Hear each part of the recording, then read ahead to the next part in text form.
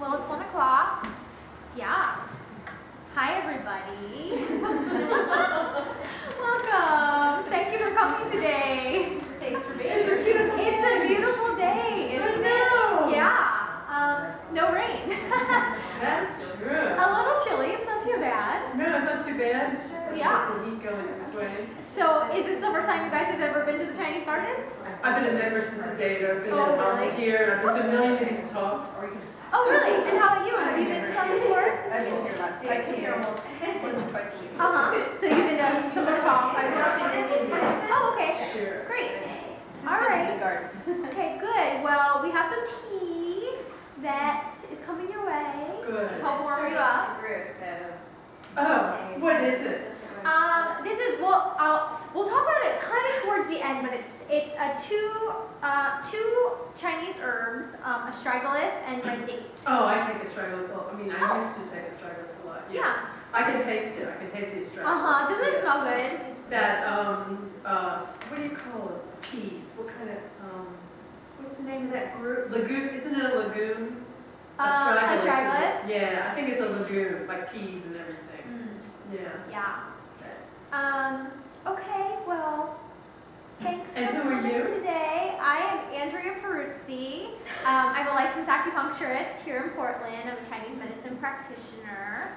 I graduated from OCOM, and now I practice at OCOM, actually. I practice at the Chinatown location, and I also practice out at Southeast Cherry Blossom Drive. So, hi, come on in. Oh, it's just looking. What are you guys doing? Teaching? Oh. Okay. All right. Good job. Yeah. So today's topic is family health, stress reduction, and mindfulness. And so with that, stress reduction and mindfulness, before we even begin anything at all, I just want to take a minute to leave all of our cares at the door and do just a moment of breath work. So what we're going to start by doing, and you might want to put your tea down, is start with abdominal breathing. And that means we're going to put thumbs on our belly button and put your hands together, kind of like a triangle, feet on the ground. And we're going to do this 10 times. We're going to breathe in through our nose and fill up our abdomen with air. And then breathe out through our mouth.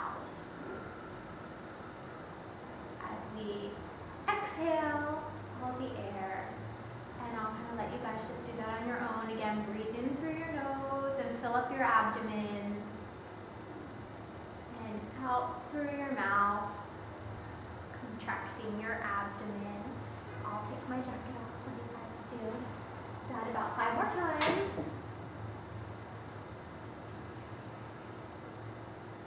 Through your nose, out through your mouth. Couple more times, in through your nose,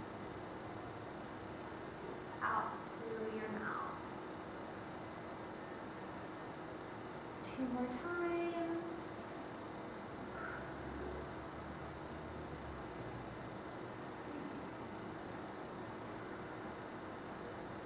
Now my belly is gurgling. I don't know about you guys. And now we're going to move up to our chest and do take a minute to do some chest breathing. So hands on our chest, same idea, breathing air in through your nose and filling up your chest this time. Not through your mouth. In through your nose, filling up your chest. Out through your mouth. A few more times. In through your nose. Out through your chest. I mean your mouth. And one more time. In through your nose. Out through your mouth. Okay. Well, hi everyone. So when I was thinking about this topic, family medicine, mindfulness, and stress reduction, I had a whole bunch of things that I kind of wanted to somehow bring together, and I didn't know where to start. So so where I'd like to start today is with a passage from the classic, The Yellow Emperor's Classic of Medicine. Has anyone heard of this? Yes, many Before, times. many I've been to all her class. What's her name? Liz? Beth? Beth. I'm sorry. Mhm. Yeah, I've been to so many of her classes. Yeah. So the Yellow Emperor's Classic of Medicine is kind of where a lot of people start their Chinese medicine education. This is a text that is a Chinese medicine classic. It's also a Taoist text. It talks about the natural laws of the universe, disease prevention, identification of disease, and how to treat disease.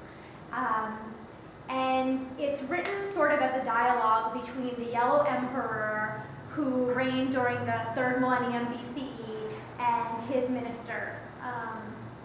The very first chapter of this book is called The Universal Truth, and this is a great place to start when thinking about mindfulness. So I'll just read a moment for you. So Huang Qi asks, Hongdi asks Qibo, he says, I've heard that in the days of old, everyone lived 100 years without showing the usual signs of aging. In our time, however, people age prematurely, living only 50 years. He goes on to ask why is this. Qibo replies, in the past, people practiced the Tao, the way of life. They understood the principle of balance, of yin and yang, as represented by the transformation of the energies of the universe. Thus, they formulated practices such as Taoyin, an exercise combining stretching, massage, and breathing to promote energy flow, and meditation to help maintain and harmonize themselves with the universe. They ate a balanced diet at regular times, arose and retired at regular hours, avoided overstressing their bodies and minds, and refrained from overindulgence of all kinds. These days, people have changed their way of life. They drink wine as though it were water, indulge excessively in destructive activities. They do not know the secret of conserving their energy and vitality. So it is not surprising that they look old at 50 and die soon after. Okay. So And that was 5,000 years ago, right? it was a long time ago. Yeah. Yeah. So Same thing. So same old, yeah. So what they're talking about within an aging are these ideas of exercise, stretching, massage, breathing, meditation, this idea of a balanced diet, eating at regular times, refraining from overindulgences. And then he's also talking about the basics of a nourishing diet. Okay, so also in thinking about where I wanted to go with this lecture, I was reminded of a book that I read when I was first a student at OCOM. I'll pass this around in a little bit. And in this book, written by Bob Claude, he talks about Emperor Qianlong. Emperor Qianlong lived from 1711 to 1799. There he is. Can't really see his face. Has anyone ever heard of Emperor Qianlong? So Emperor Qianlong was the 4th of the Qing emperors of China. He reigned for about 60 years from 1735 until 1796. He actually really had control until he died in 1799. He passed on power to his son, I believe, so he wouldn't reign longer than his grandfather, but he actually did kind of maintain power until he died. And he's unique because most of the emperors that were through the Ming Dynasty and through the Qing Dynasty, which is a period of about 500 years or so, reigned for only an average of about 19 years, and he reigned about 60 years, living into his 80s. Most emperors of that time died in their prime, and that's in part maybe because they they were the emperor. They could do whatever they wanted. They could eat whatever they wanted. They didn't really have to exercise, and they probably overindulged. And so that's part of the reason why they probably didn't live so long. But Emperor Qianlong did live a long time, and he shares in this book written by Bob Flaws some of his secrets to longevity. So Emperor Qianlong says to rise early, find a place with pure fresh air, inhale deeply, and exhale the stale air. So what he's talking about, rising early, he's talking about sort of having a rhythm to your day, a rhythm with which you get up. And then he's talking about some sort of like breath work or meditation or qigong as a way to start the day. He says, use herbs and special foods to restore the qi. So he's talking about herbal medicine, but he's also talking about using food as medicine and maintaining a basic healthy diet. And then he says things like click the teeth together, swallow the saliva, massage the ears, rub the nose. If any of you have practiced qigong or certain types of meditation, we do these things as a way of waking up the body and connecting to our internal organs. So, for instance, the nose is connected to our lungs, so we rub the nose as a way to connect with our lung qi. And clicking the teeth together is a way to connect with your kidneys, and of course a way of strengthening your teeth at the same time, because there's a relationship there. Emperor Qianlong also says, knead the feet, do not speak while eating, do not chat while lying down, do not drink in excess, and roll the eyes. So here we see it says, do not speak while eating and do not chat while lying down. He's referring to, well, we could say he's referring to this idea of just kind of doing one thing at a time, not multitasking like we all probably do. When I was kind of rereading these things, I was like, oh gosh, like, don't speak while eating, do not chat while lying down, like, you just kind of think about all the ways that we multitask in our daily lives. At least I did anyway. So I'm going to merge kind of Qianlong's healthy tips and those tips in the Neijing together in this talk today, and relate them kind of to this idea of mindfulness, family health, and stress reduction. So the first concept that we can talk about is keeping a regular lifestyle.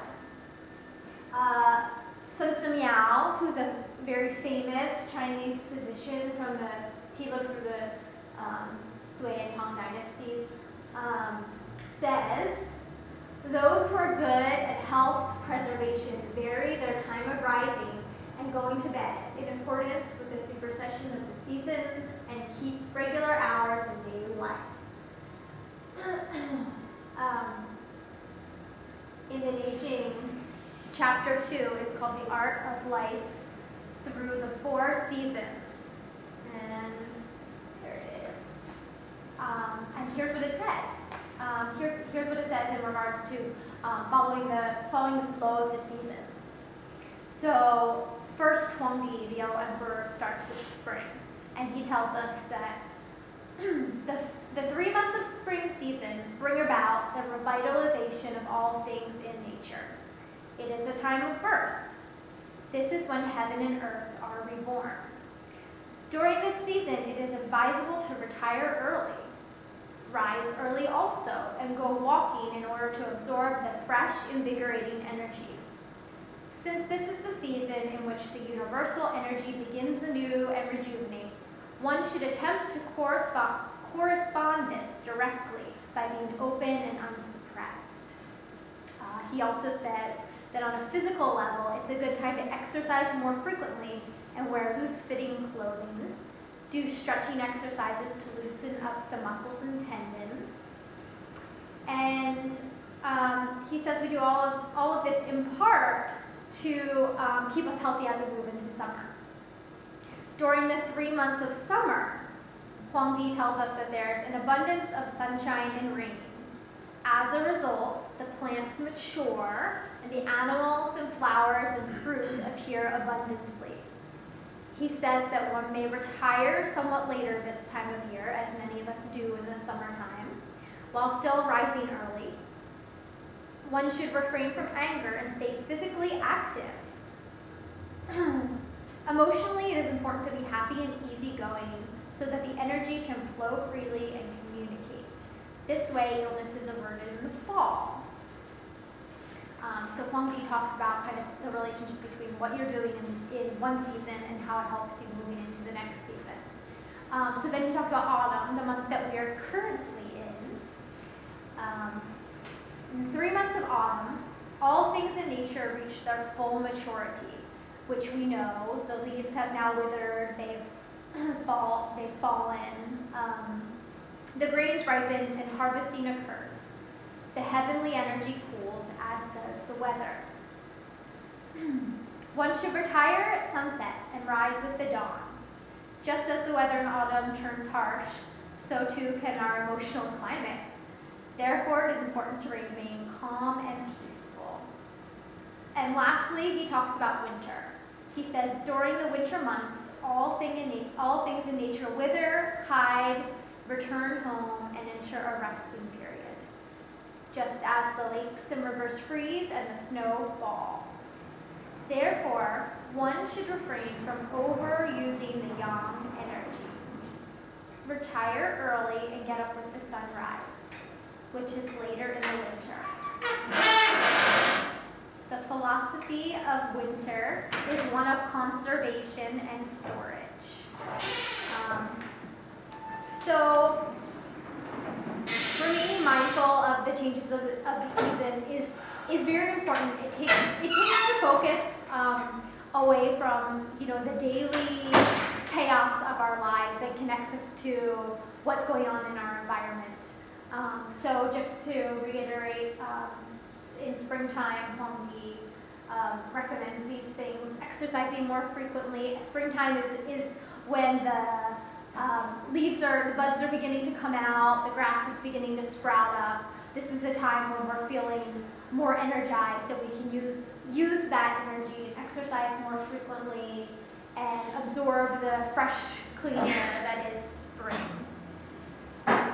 As he said, in summertime, everything is kind of coming to its maturity. It's a time when we can also be physically active. The sun is setting later, so we can retire later at night as well. And then fall, where we are right now, is a time when our energy starts to move inward. It's getting cold outside. We feel that in our body. We feel we're starting to kind of contract and hold ourselves a little tighter. And we should kind of move with that in our daily lives. We feel like we want to go home and curl up and read a book and not maybe be as active. And that's really what autumn is all about. In winter, we're in a period of storage. The animals around us go into hibernation. The lakes freeze. So this is a time for us to stay in, warm up, avoid the cold.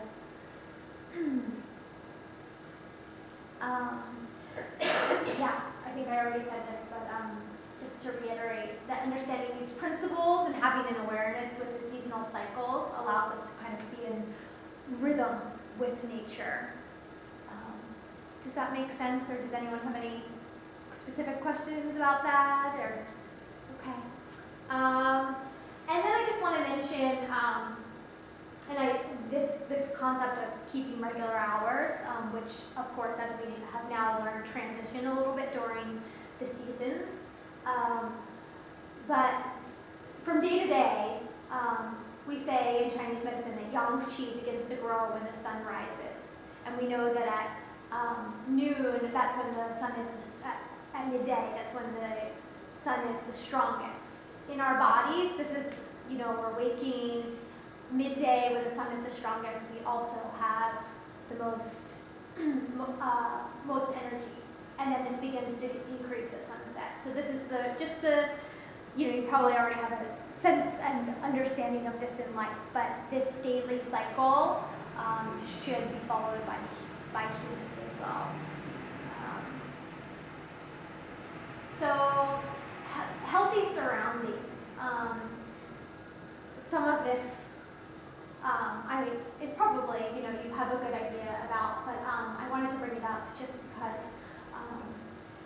living a healthy life, sometimes we think we need to do all these things, but so much of it just starts at home and where you spend the majority of your time. And so that should be a place with proper ventilation, with fresh air that's free from, you know, toxins and chemicals, a place that has access to sunshine, and a place that has limited pollution.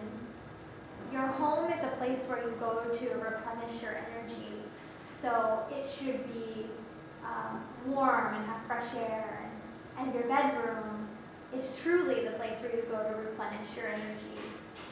That should be a peaceful place to sleep, and it should be free from too many electrical devices, which is, you know, something I've been thinking about in my life. My husband just decided to move our laptop into our bedroom desk, and I wasn't so happy about that. Maybe that's, yeah. So just things to think about in your daily life. I want to talk to you guys about dietary mindfulness, because this is something that overlapped between the Neijing and Qianlong's ideas. The eating environment is something that we don't often pay a lot of attention to, even if we think we do. Eating should be an enjoyable activity, but something that's done in a relaxed manner.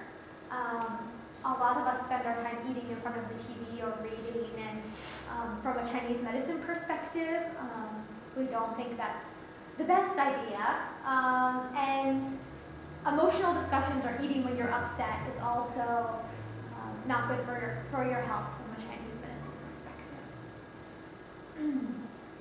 In keeping with this concept of like you're living your life in accordance with these daily rhythms, it's best to eat at a set time and a set place.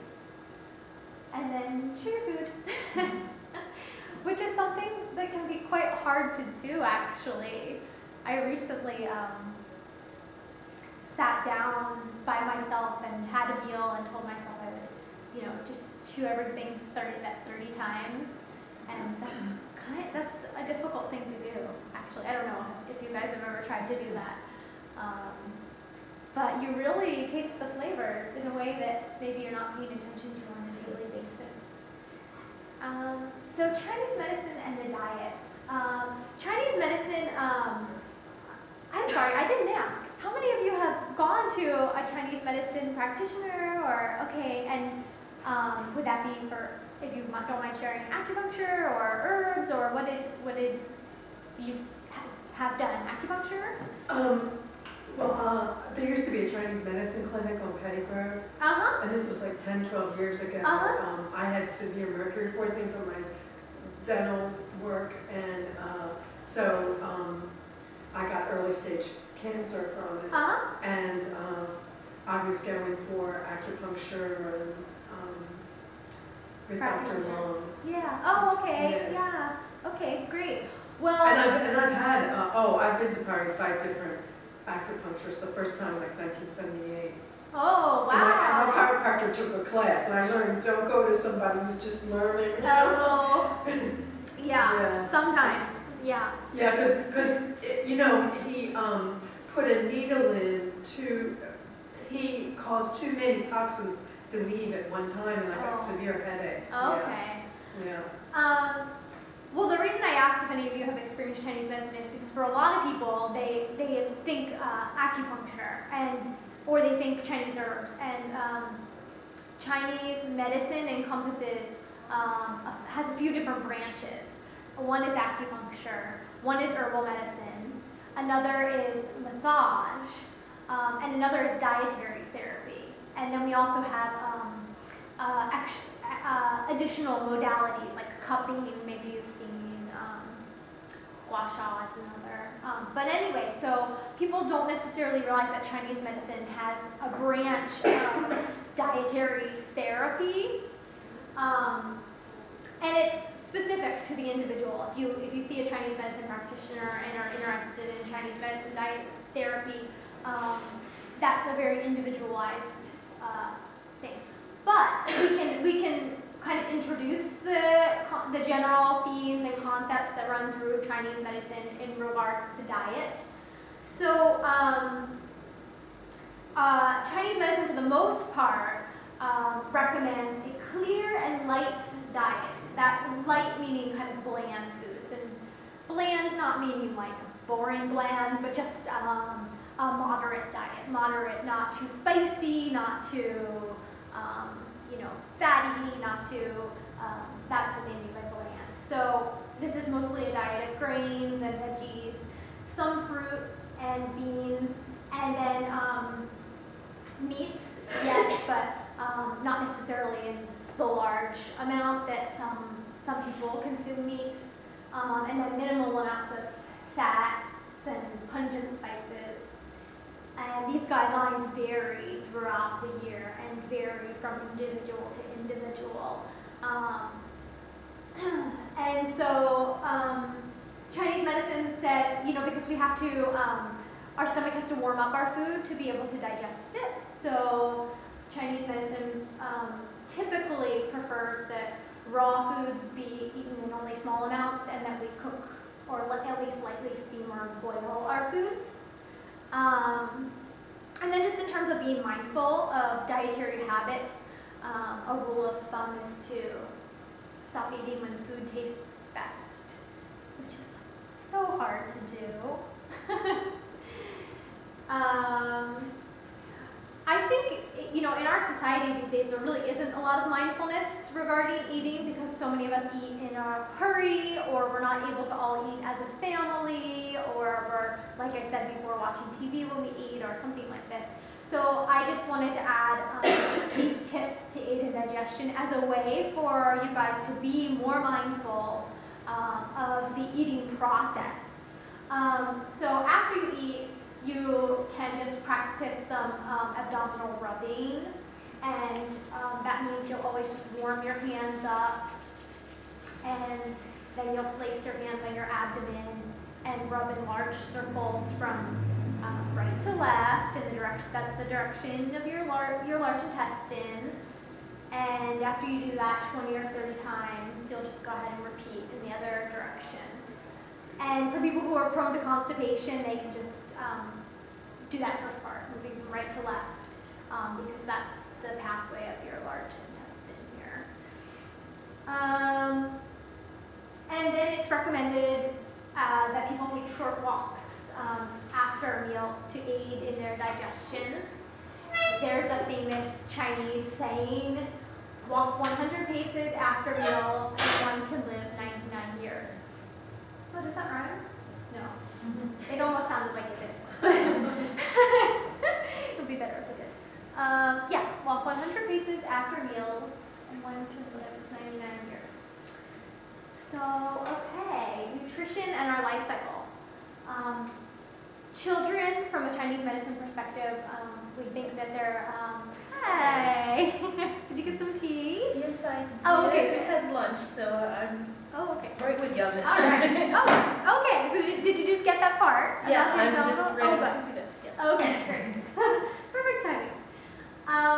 So from a Chinese medicine perspective, we consider children and their digestion to not fully be, I guess we could say mature. It's not strong. It's still becoming strong. So for children, it's very important to introduce proper eating habits early with a focus on strengthening their digestion. And how do you do that? Again, that varies, of course, from individual to individual, but as a general rule of thumb, this means eating neutral to mildly warming foods of a sweet flavor. Sweet strengthens your digestive power, but when I say sweet, I don't mean sweet. I don't mean what we think of as sweet, what kids would think of as sweet, like cookies and chocolate or, that sounds good. I mean, traditionally, the sweet flavor refers to things like grains. And it can refer to a little bit of natural sweeteners like honey or maple syrup, but really that sweet flavor is kind of referring to grains. So I just included a few examples of great foods to strengthen kids' digestion. That being millet, rice, carrots, apple, honey, raisins. I put fennel tea down. That's a great thing to drink for any of you to aid in your digestive process. So through midlife, an emphasis that you can begin to kind of think of to have dietary awareness would just be eating more for your constitution. And that's something that a Chinese medicine practitioner can guide you with. And actually, I have this is an awesome book, Chinese Nutritional Therapy. I'll hand it around if you guys want to take a look. There are examples in the back of different foods, and from a Chinese medicine perspective, we say that foods have like a thermal nature. So when you say, if I were to say that something is warm from a Chinese medicine perspective, I don't just mean that I cooked it and it's warm. I mean that it has like an inherently warm quality to that. So if you're curious about like what I mean by that, there's a little index here in the back that just talks about, it's alphabetically ordered. It has pretty much everything you could think of, and it just talks about it. What they do in the body and what its thermal nature is. So maybe I'll just give it to you and you can pass it around if you want to take a little look. I'm curious that there's no mention of things like tofu. Oh, yeah. Yeah, I didn't mention tofu, but that's just, because I didn't think to mention it. Oh. We consume a large amount of tofu, and of course Asian cultures eat tofu as well. Tofu is cold in nature, so it can be a little hard for some people to digest because it's so cold. Yeah, well, you can look it up in the back. And yeah, I don't even think about tofu because I don't digest it very well, so it doesn't come up for me. I'm vegan, so it would be an important staple. I also want to mention, and I don't know if you will, but you asked if a person had experience with Chinese medicine. Yeah. I personally haven't, even though I've read quite a bit about it, but we do practice it with our pets. Oh. And they're an important part of our family. Like you take them to acupuncture? They go to acupuncture, and they have a different form of acupuncture. I call it the tuning fork one for our 20-year-old cat. And then for our poodles, they get the little needle, acupuncture needles. Oh. And they Do all they sit still? Yeah. They love They it. know to sit still? Our dog had it this morning, our little poodle had it this morning because she gets arthritis really badly. And she falls asleep in my arms when she has it. I wonder, the vet, does a vet do it? Yes. I wonder if she has a problem with the animals sitting still, because they can't move around, right?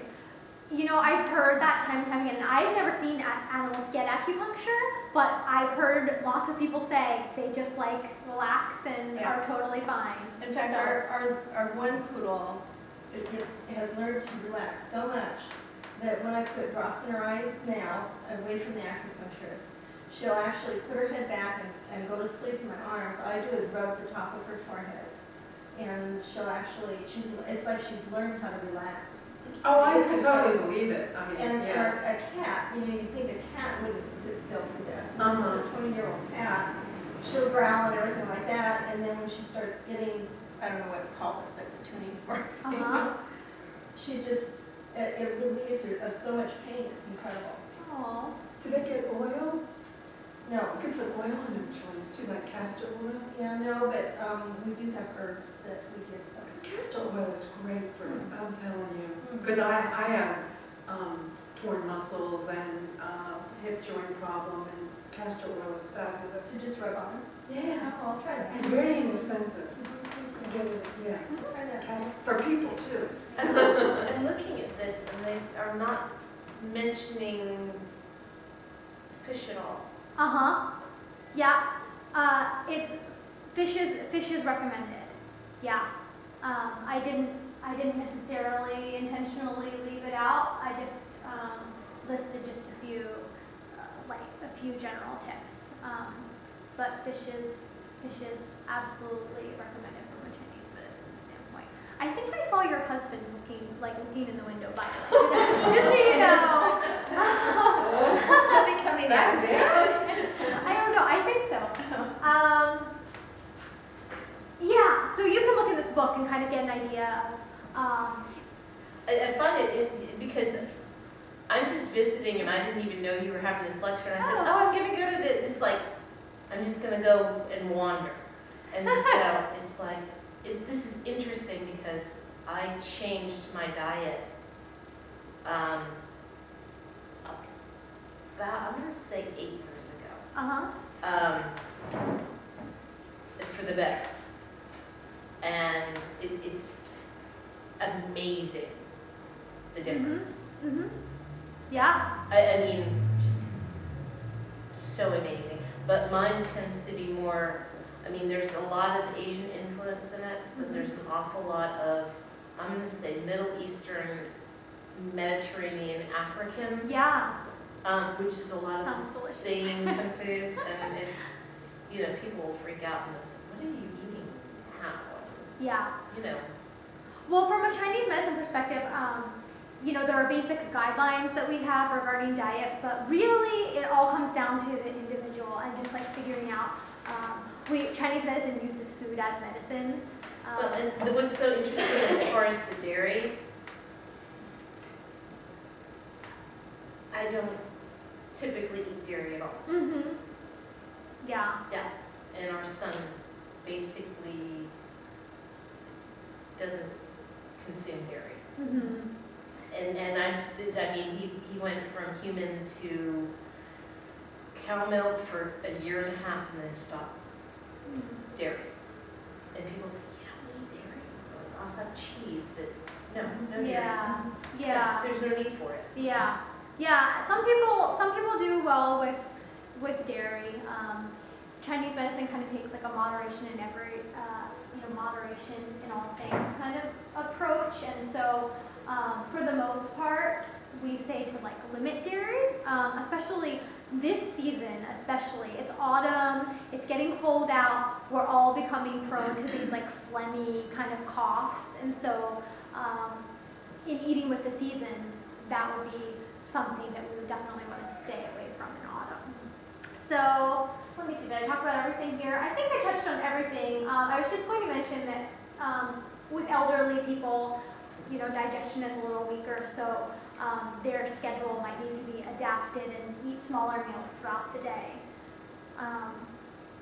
And so, like we were just talking about, it's autumn, and autumn is a time when energy gathers on the inside of the body, and because it's cold outside and energy is gathering, we can think about adding a moderate amount of like acrid pungent type foods to our diet, things like ginger or something like that, because that sort of moderates this cold contracting idea of that is autumn. So things, I didn't put ginger there, and I don't know why, because that would definitely be important, and things like radishes that have this like pungent quality. And then avoiding, you know, so there are a lot of people that love raw food in Portland, and that's great. But at this time of year, when things are cooling down so much, it's important to think about eating warming foods to help your digestion. It seems like it's I'm just looking at it. I mean, we had lamb the other night and carrots, and we had lobster with corn the night before, and it was just like an oatmeal's every morning, and it was just like. Well, that's great. Yeah. The topic, which I don't know if you knew what the topic of today's talk was, which is family medicine, mindfulness, and stress reduction. So from my perspective, a lot of this has to do with like understanding how to eat and live in accordance with with nature. And it sounds like you're doing a good job of that. And we're moving into winter. I don't know when winter starts, maybe towards the end of December 20th or so. But the body is susceptible to cold during the winter, for obvious reasons. This is the time of, the end of winter is the best time of year to build up your energy, build up your blood, nourish your body, basically. And so you can think about eating more like highly nourishing foods in moderation, so things like lamb and duck and stews that are just very, very nourishing to the body. And then the last thing that I just want to talk about with you guys today are, you know, in the Neijing and Qianlong mention herbal medicine and using herbs for health. And that's not necessarily practical for a lot of us in our daily lives at home. So I just wanted to touch on the idea of medicinal teas for family health and wellness. Medicinal teas are an excellent choice when a full herbal pharmacy is unavailable. I have this great book here today, Chinese Medicinal Teas. And I borrowed one of the recipes in here to make this little tea that we've been drinking. And from a Chinese medicine health perspective, we say that drinking these medicinal teas can help you if you're following like a particular Chinese medicine diet as well. They work hand in hand. Do you guys want to take a little look at this Chinese tea book? This is great. It's kind of organized in terms of like parts of the body, like your respiratory system, digestive system, and so I just picked two really easy little teas to share with to share with you guys today. Was that you that I saw peeking in back there? No. Oh, was it? Okay, well I don't know. Yeah, I climbed the wall. Somebody was wondering what was going on. So today we're drinking an astragalus and red date tea. Those are both Chinese herbs. Huang qi is astragalus and da cao is red date. So huang qi is the first herb in there. We say, kind of like I was talking about regarding food, having a thermal nature, we say that herbs also have a thermal nature. And so huang qi's nature is slightly warm, and it's a sweet herb. And I mentioned that sweet kind of works on your digestive system. It strengthens your digestive system. So this is one of the functions of astragalus. We say that it kind of goes to our lung and spleen organs and tonifies the qi, tonifies the energy of our body, tonifies our blood, strengthens our digestion, and in Chinese medicine we use this term stabilize the exterior. That means help prevent the things like the common cold, or help prevent illness from attacking your body. And huang qi also has the ability to reduce edema in the body. And maybe do you guys want to try some tea? We have some tea that I'm talking about right now. Hello. So the second ingredient in this tea is da cao, Chinese red date. And this herb also has a warm thermal nature, and it's also sweet. And it goes right to our digestive system. It goes to our spleen and our stomach and tonifies our digestion and nourishes our blood. In Chinese medicine, red colors, so like Chinese red date, these kinds of herbs help to nourish our blood. And red dates are sweet, nourishing, and moistening. So to prepare this tea, you can you can use 3 parts of the astragalus to 1 part of the red date, and you boil it in water for 30 minutes, and then you drink it. This is a strengthening tea when you drink it often. This will prevent you from getting things like the common cold and keep your body strong. And it also strengthens our digestion. So it fortifies our digestion, it nourishes our blood, keeps our exterior healthy. And sorry, there's a little error there. Through fall and winter. And it's lovely. It's a lovely one to drink. Astragalus you can find at various various places around town, like the herb shop on Hawthorne, and I don't know if you can just go into OCOM over there and get I'm not really sure if you can just buy it there or if you need it prescribed, but there's a lot of places where you can buy astragalus. And then the last little tea that I'll just mention, and we don't have any samples of it today, but this is a cough and sore throat tea, so good to think about right now during this time of year. Hopefully none of us have had that happen yet, but it's very simple. The ingredients are licorice root and field mint or peppermint. Again, licorice root you can get over at like the herb shop on Hawthorne, or I'm not sure where else, any herb type store. And then if you can't find field mint, which I know we have over at OCOM, you can use peppermint, and it's a 3-to-1 ratio. And then you can add a pinch of white sugar, or not. I think you can get them at New Seasons as well. Yeah. Licorice root? Yeah. Yeah. Oh, There's a mixture easy. for the throat. In fact, I've got there a is. coat. It's called throat coat. And it's Oh, got yeah. licorice in it. Interesting. Yeah. Mm-hmm. But I mean, I like this setup here, so I buy the licorice root and I do get it in Seasons as like just In like bulk, you can buy it there, or? Oh, really? I didn't even know. Cool. Okay, so anyway, like I said, it's a 3-to-1 ratio, more licorice.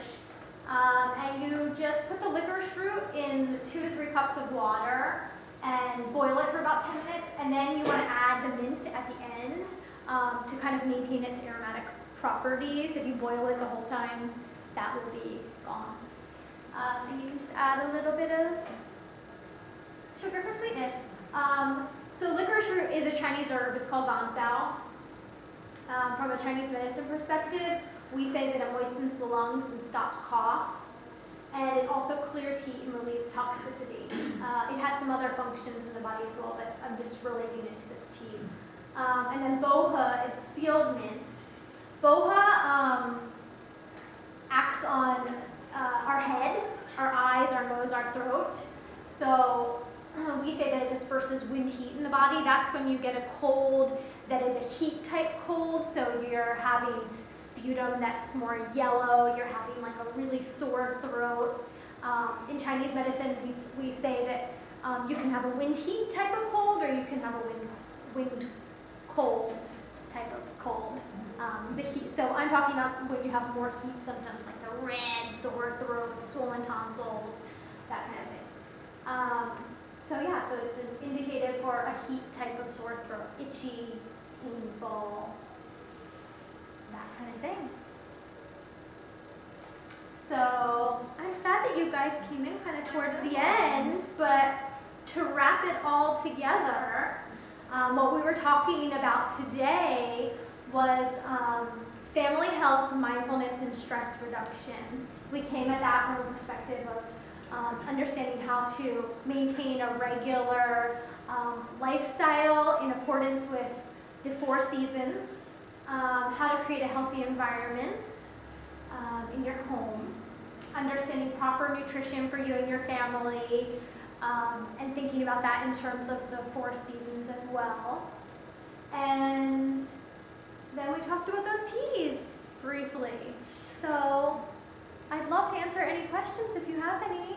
And otherwise, it was just very nice talking to all of you. Yeah? I have one quick question. Yeah. Since I'm a latecomer, the mention of sugar, is that traditionally in Chinese Yeah, no, culture, or is not that necessarily. Americanization of, Yeah, it's you'll drink it if you put sugar in it kind of thing? Or? well, actually, the only reason I put it in is because I took it directly from this Chinese medicinal I see. tea book. Okay.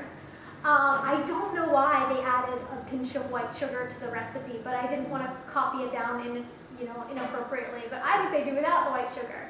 I don't know why they decided to put that in there. Yeah, Well, it's just a pinch, eh? just a pinch. Just a pinch. So as I'm looking at this, because like I said with the cooking, because we do drink teas at the house, but we use an awful lot of herbs. So when I prepare things like the other evening when I had the lamb, it was rubbed with mint and garlic and Yummy. pepper and a little bit of olive oil and cooked quickly and not a lot of meat. But the thing is that as far as where you're showing these different herbs, just ingesting them whole versus a tea, do they see that there's a difference as far as doing it as a tea versus eating it as a whole piece of herb? Yeah. Well, a lot of herbs in Chinese medicine are a little different than the food grade versions. So for instance, we use cinnamon in Chinese medicine, but it's not the same as the cinnamon you get, that you put in your oatmeal. It's a little bit different. So I'll only use a stick and I'll make a tea and then make the oatmeal out of the cinnamon tea.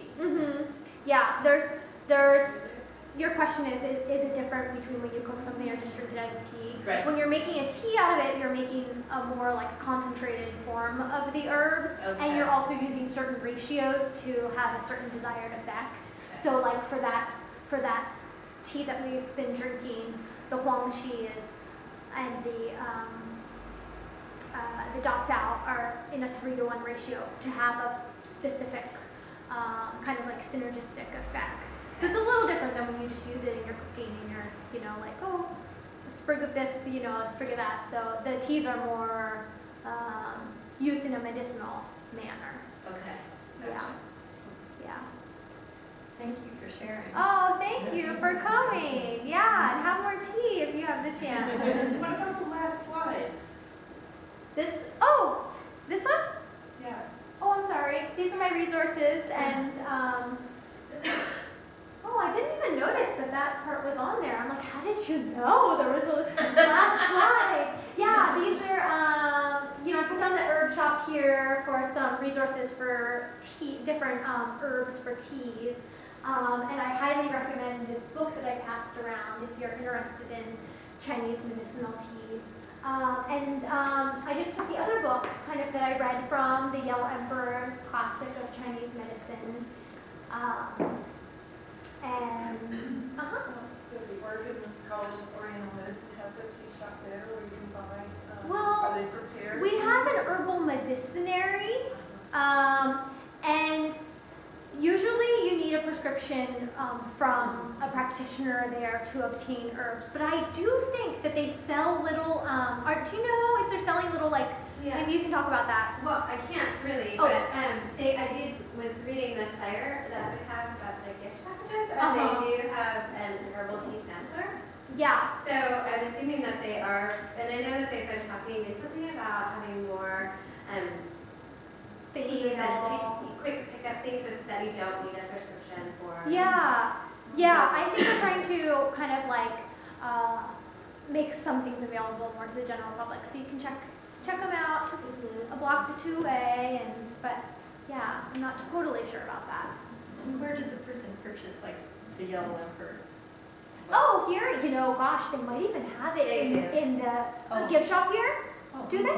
Oh, I was thinking of, Oh, if you go to the distillery, they do have it in the Oh, bookstore. they do have it in the bookstore at Oakham, a couple blocks They away. They don't have it here. Otherwise, they even have it at they have it at Powell's. They have it. I've seen it at Barnes and Noble before, actually. NCNM. Yep, NCNM, of course.